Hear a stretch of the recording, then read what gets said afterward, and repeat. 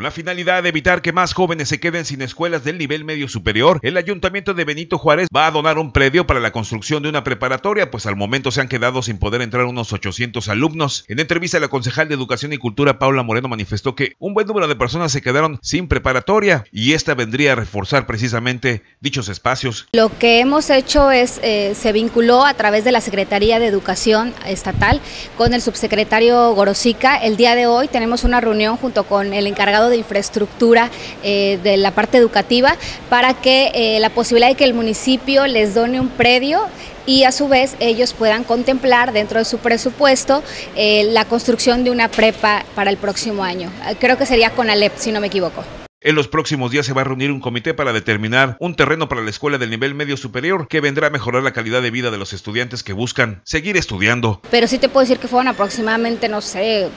como unos 800 alumnos. Nos han estado llegando muchas solicitudes a través de redes sociales, vienen padres de familia aquí a la regiduría preguntando para poder asesorarse. Aprovecho también para comentar que la Secretaría de Educación a través de la Coordinadora Media Superior, Erika, está recibiendo a todos los padres de familia que sus hijos no quedaron dentro de las listas de ninguna escuela porque se le están dando pláticas vocacionales y se le está orientando, ya sea que después del 5 de agosto se abre sistema para los reacomodos en las preparatorias, se van a aperturar algunos lugares y los que no llegaran a